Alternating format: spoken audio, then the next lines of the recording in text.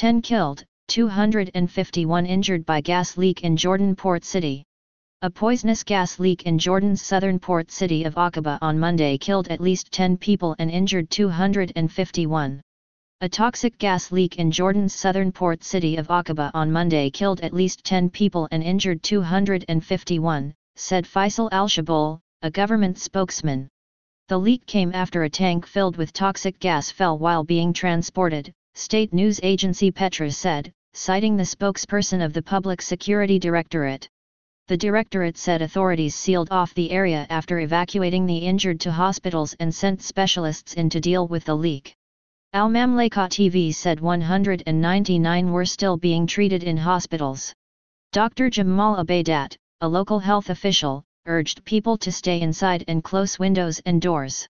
The nearest residential area is 25 kilometers away. A video posted on state television's Twitter page showed a storage tank falling from a winch and slamming into the deck of a ship, followed by yellow-colored gas rising into the air as people ran away. Specialized teams are still dealing with the leak, the Civil Defense Service said on its Facebook page, while evacuation planes were being sent into Aqaba. Prime Minister Bashir al-Khasawneh was headed to Aqaba, state television reported.